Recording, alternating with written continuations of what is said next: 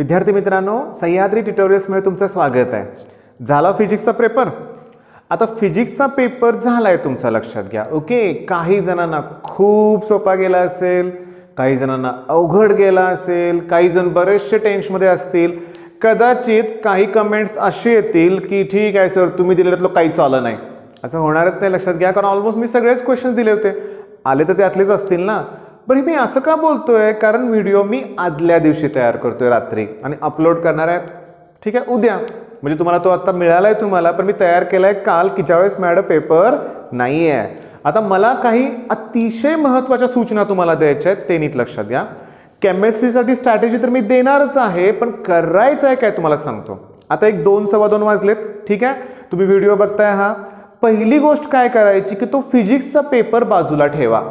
फिजिक्सचा paper बाजूला ठेवा।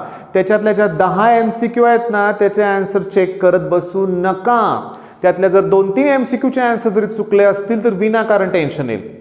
हो, पण आता जर बघून झाला असेल ना तरी ठेवा ना बाजूला। शांतपणे जेवा, एक अर्धा पाऊण तासाची झोप घ्या आणि एक मनाशी गाठ बांधून ठेवा की आता मला केमिस्ट्री घ्यायचं आहे। फिजिक्स झालाय पेपर, त्याच्याशी काय देणं घेणं नाहीये। मी असा एक फोटो बघितला होता, लक्षात घ्या, व्हॉट्सअपवर मला आला होता बघा। एक रेस होती म्हणूया आपण, आणि जे पहिले 3 नंबर आहेत ना, ठीक आहे, ते सेलिब्रेट म्हणजे ठीक आहे, त्यांना मेडल्स देत होते म्हणूया आपण। जो पहिल्या नंबरचा होता तो सगळ्यात वर उभा होता मुलगा, पण तो शांत होता। दुसऱ्या नंबरचा पण एकदम शांत होता, पण तिसऱ्या नंबरच्या मुलाला जेव्हा ते मेडल दिलं होतं तेव्हा तो इतक्या उड्या मारत होता ना। याचा अर्थ काय सांगायचं तुम्हाला कळालं का मित्रांनो? पेपर तुम्हाला सोपाच गेलाय हे लक्षात ठेवा। तुम्ही जेवढे अटेम्प्ट केले असतील चांगले मार्क मिळतीलच तुम्हाला, हे पण ध्यानात ठेवा, ठीक आहे। आता समजून घ्या मी काय सांगतोय ते बघा। हे एवढं मी का सांगतोय तुम्हाला, कारण आपल्याला इथून पुढे केमिस्ट्री आहे, नंतर मॅथ्स आहे, काही जणांचा बायो आहे, सगळ्या विषयांचा अभ्यास करायचा आहे। फिजिक्सचं टेन्शन घेऊन बसलं तर पुढचं काहीच होणार नाहीये। जस्ट एक्झाम्पल देतो मी तुम्हाला की माझ्या क्लासमध्ये एका मुलानं 3 वर्षापूर्वी 4च मार्काचा पेपर अटेम्प्ट केला। किती? 4च मार्काचा पेपर अटेम्प्ट केला, 4। आणि MCQच्या ज्या गोळ्या मारल्या होत्या, 14 MCQ त्या काळात असायच्या, तर त्या 14 पैकी ना त्याच्या 4च बरोबर आल्या। अटेम्प्ट केले किती? 4च मार्क, लक्षात घ्या। पण तुम्हाला सांगू का, जेव्हा फायनल रिझल्ट लागला ना तेव्हा त्याला 38 मार्क होते, कारण त्यानं जे 4 मार्काचं अटेम्प्ट केलं त्याला 4 पैकी 4 मिळाले, दिले गेले असणार आहेत। MCQचे 4 आणि प्रॅक्टिकलचे 30, झाले की 38, पास झाला ना कसा तरी, लक्षात घ्या। मुद्दा असं काय, पण मी नंतर काय केलं लक्षात घ्या की तो जो विद्यार्थी आहे ना त्याच्याबरोबर कंटिन्युअसली मी त्याचा केम आणि मॅथ्सचा अभ्यास घेतला। मॅथ्समध्ये त्याला 69 मिळाले, केममध्ये मला आठवत नाही पण 60+ होते, लक्षात घ्या। त्याचं टेक्निकल पण होतं, लक्षात घ्या। त्याचा ग्रुप क्लिअर झाला, लक्षात घ्या। काटावर का असे ना, लक्षात घ्या, ग्रुप क्लिअर झाला होता त्याचा, लक्षात घ्या। मग मुद्दा काय महत्वाचा की आपल्याला ग्रुप क्लिअर करायचा आहे ठराविक मुलांना। ओके, काहींना चांगला स्कोर करायचा, त्यांना तर चांगला पेपर गेलाच असणार आहे। आणि समजून घ्या, मानसिकता चांगली ठेवा, तो पेपर आता बाजूला ठेवूया आणि आता आपण केमिस्ट्रीचा विचार करूया। विद्यार्थी मित्रांनो, लक्षात घ्या की केमिस्ट्रीचा अभ्यास करताना मी 2 असे ग्रुप तयार करतोय। मी म्हणतोय टॉपर्स आणि आपले इतर विद्यार्थी, ठीक आहे। टॉपर्स एकदम हाताच्या बोटावर मोजण्यात की असं, लक्षात घ्या, 10% टॉपर। तर मी माझ्या क्लासमध्ये जे टॉपर्स आहेत ना त्यांना जस्ट विचारलं बरं का की तुमची स्ट्रॅटेजी काय आहे केमिस्ट्रीची। तर जो सगळ्यात ठीक आहे, जो टॉपर आहे, चांगला विद्यार्थी आहे, तो काय म्हणला की सर मी अगोदर सेक्शन 2 घेणार आहे। मी विचारलं का, तो काय म्हणला बघा की सेक्शन 1 मध्ये P ब्लॉक, इलेक्ट्रोकेमिस्ट्री, थर्मोडायनॅमिक्स यासारखे टॉपिक करायला त्याला जास्त वेळ लागतो आणि त्याचं केम सेकंड परफेक्ट आहे, त्याला रिॲक्शन सगळे येत आहेत। तर तो काय म्हणला की मग polymer, chemistry in everyday life, D&F block, coordination compound हे अतिशय कमी वेळात त्याचा अभ्यास होतं, असं तो म्हणला। तेव्हा टॉपर मुलांना मला काय सांगायचं आहे की तुम्ही स्वतःची स्ट्रॅटेजी तयार करा। केम फर्स्ट घ्यायचं का सेकंड, त्याला सेकंड जमते म्हणून तुम्हाला पण सेकंड जमेल असं काही नाही।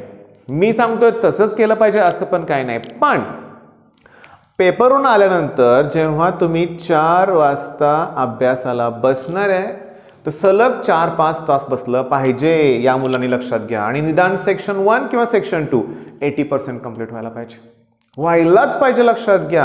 आता बरेच जण म्हणतील कसं होईल, पण प्रयत्न केलाच पाहिजे। आणि त्याच दिवशी म्हणजे आजच 24 तारखेला म्हणूया आपण, तुम्हाला काय करायचं आहे, या दोघांपैकी एक सेक्शन संपवून दुसरा पण अर्धा संपला पाहिजे। म्हणजे 25 तारखेला सकाळपासून जेव्हा आपण स्टडी करू तेव्हा संध्याकाळी 6-7 पर्यंत तरी पोर्शन क्लिअर आणि पुन्हा आपल्याला माहितीच आहे की रिव्हिजन करायचं आहे. बरं, या मुलांना ठेवूया बाजूला. आता 95% मुलं हे आपण आहे, इतर विद्यार्थी म्हणूया आपण, की जे आपण चांगले मार्क मिळवणारच आहे, लक्षात घ्या. पण आपल्याला कोण समजा टॉपर समजत नाही आहे, पण असू दे, लक्ष द्या.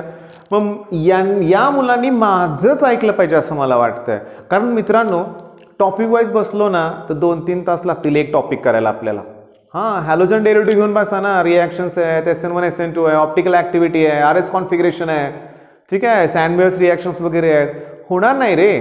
त्यामुळे माझं म्हणणं ऐकून घ्या की तुम्ही बसलाय ना 4 वाजता अभ्यासाला, स्टार्ट करा डेफिनेशन. आणि विद्यार्थ्यांनो, हे अगोदर मी एकदा सांगितलेलं आहे, याची मला कल्पना आहे, परत मी सांगतोय कारण ह्या 3-4 दिवसात एक 5-6 हजार नवीन सबस्क्रायबर वाढलेत. ओके, मग मला सगळ्यांना सजेशन काय करायचं आहे की तुम्ही प्लेलिस्ट चेक करा. 60 ते 70 व्हिडिओ आहेत केमिस्ट्रीचे, लक्षात घ्या. तुम्ही प्लेलिस्ट, ठीक आहे, आम्ही थोडीशी प्लेलिस्ट आणखीन चेंज केलेली आहे. रिॲक्शनची प्लेलिस्ट वेगळी आहे, स्ट्रक्चरची वेगळी आहे प्लेलिस्ट, ठीक आहे, न्यूमेरिकल्सची वेगळी आहे, इम्पॉर्टंट क्वेश्चनची वेगळी आहे, लक्षात घ्या. आणि सगळ्यात महत्त्वाचं की 3 महिन्यापूर्वी जो मी व्हिडिओ अपलोड केला आहे, जवळजवळ कालपर्यंत त्याला 64,000 व्ह्यूज होते, तो व्हिडिओ बघा. एकाच व्हिडिओत सगळे क्वेश्चन कव्हर केलेत ऑलमोस्ट मी, लक्षात घ्या. मग बघा, आपल्याला काय करायचं आहे, पहिल्यांदा डेफिनेशन. पण मी सांगतो कुठून माहिती आहे का, की सॉलिड स्टेट पासून लास्टच्या टॉपिक पर्यंत. म्हणजे केम फर्स्ट मधला पहिला topic solid state, came second मधला शेवटचा केमिस्ट्री इन एव्हरीडे लाईफ, सगळ्या डेफिनेशन. मग त्यात अँटीऑक्सिडंट असू दे, नाहीतर सॉलिड स्टेटमध्ये कुठल्या डेफिनेशन्स आहेत, त्या डिफेक्ट्स वगैरे आहेत त्याच्यात, लक्षात घ्या. किंवा भरपूर मॉलिक्युलर सॉलिड वगैरे भरपूर डेफिनेशन्स आहेत.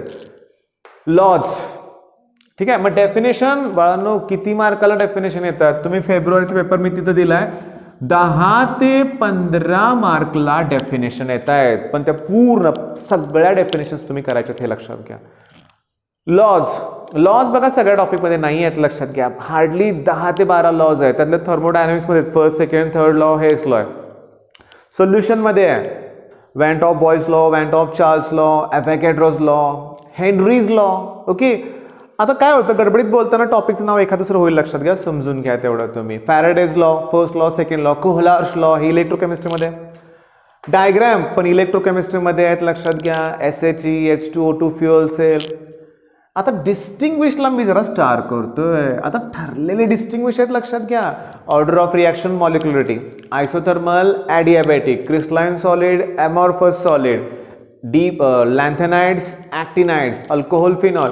पण हो, आता सेक्शन 2 मध्ये जे काही डिस्टिंग्विश आहेत ना बाळांनो, मी कंपाऊंड कंटेनिंग नायट्रोजनचे ऑलमोस्ट 7 व्हिडिओ आहेत माझ्याकडे. इम्पॉर्टंट रिॲक्शन म्हणजे Gabriel थॅलामाइड synthesis, Hoffman bromamide degradation, सगळे व्हिडिओ ऑलरेडी तयार आहेत. त्यामुळे मी आज एकच हा व्हिडिओ अपलोड करणार आहे.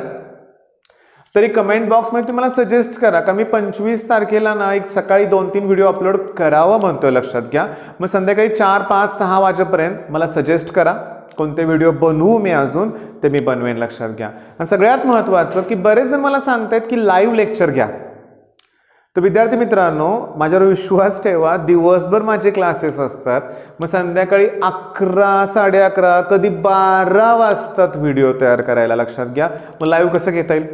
ओके, कारण 12-1 वाजता जर मी लाईव्ह घेतलं तर कोण असतं का तुम्ही जागा कर? हां, काही जण करत असतील अभ्यास, पण जास्त नाही. आणि लाईव्हमध्ये कसं होतं, लक्षात घ्या, पुन्हा ते नेटचा इश्यू असतो. ओके, रेंज नाही वायफायला, मध्ये सिग्नल ब्रेक होतोय, मग ते हँग होतोय व्हिडिओ, असे काही इश्यू असतात. त्यामुळं हँग सध्या तरी लाईव्ह नाही. पण CETच्या वेळेस मी प्रयत्न नक्की करेन. 3 मार्चपासूनच आपण CETचे व्हिडिओ अपलोड करणार आहे.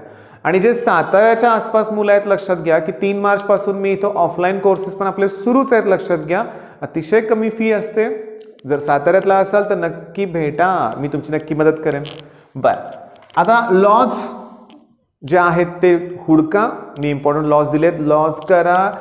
एखाद दुसरा लॉचा प्रश्न येऊ शकतो, नाहीतर नाही येऊ शकत. डायग्रॅम एखाद दुसरी येऊ शकते, चान्सेस खूपच आहे.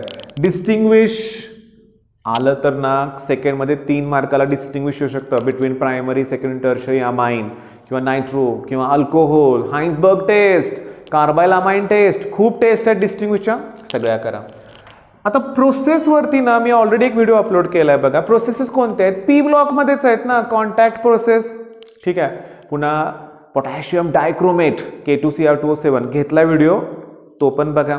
त्याच्यानंतर lead chamber process, Oswal process, contact process सांगितलं आत्ताच मी, हेबर्स प्रोसेस. या सगळ्या प्रोसेसमध्ये नक्की काय तयार होतं, कॅटॅलिस्ट कुठला वापरतात ह्याच्यावरती MCQs आलेल्या आहेत. डेरिवेशन्स, आता हे फिजिक्स नाही आहे, डेरिवेशन्स अतिशय कमी आहेत. मग ते अल्फा इक्वल्स टू I-1/n-1 सोल्युशनमध्ये. थर्मोमध्ये कुठला माहिती आहे का, delta H equals to delta U plus delta NRT, ठीक आहे, किंवा डेल्टा U इक्वल्स टू लक्षात घ्या Q प्लस W. डेरिवेशन नाही आहे, मॅथमॅटिकल लॉ आहे. केमिकल कायनेटिक्समध्ये आहेत integrated rate law, half लाईफसाठी expression, integrated rate law for zero order. बघा तुम्ही हुडका चॅनलवर, प्लेलिस्टमध्ये तुम्हाला सापडतील व्हिडिओ. स्ट्रक्चर्स, आता हे स्ट्रक्चरवरती पण व्हिडिओ तयार आहेत. ऑक्झो acid of sulphur, ऑक्झो acid of phosphorus, त्याच्यानंतर ते PCl3, PCl5, BHA, BHT, खूप स्ट्रक्चर्स आहेत. बायोमॉलिक्यूलमध्ये स्ट्रक्चर खूप आहेत, DNA, RNA, पुन्हा ते थायमिन्स, भरपूर आहेत. लक्षात घ्या, तुम्ही ते स्ट्रक्चर्स करा.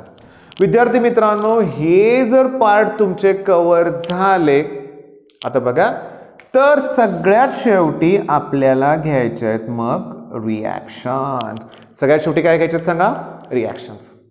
आता रिॲक्शनचा इश्यू असा असतो बरं का बाळांनो, खूप प्रॅक्टिस केली असेल तर त्या रिॲक्शन्स आठवतात. रिॲक्शनचं टेन्शन घेऊ नका. तुम्हाला रिॲक्शन सोडून ते जे केम सेकंड टॉपिक आहेत ना, पॉलिमर आहे, D&F ब्लॉक आहे, मी याच्या क्विक रिव्हिजनचे व्हिडिओ बनवलेत मित्रांनो, बघा. अतिशय सोप्या भाषेत मी सांगण्याचा प्रयत्न केलाय. ओके, आणि आता बघा मी सांगितले तो फिजिक्सचा पेपर ठेवला ना बाजूला, थोडीशी रेस्ट घ्या, भरपूर जेवा, झोप चांगली येईल.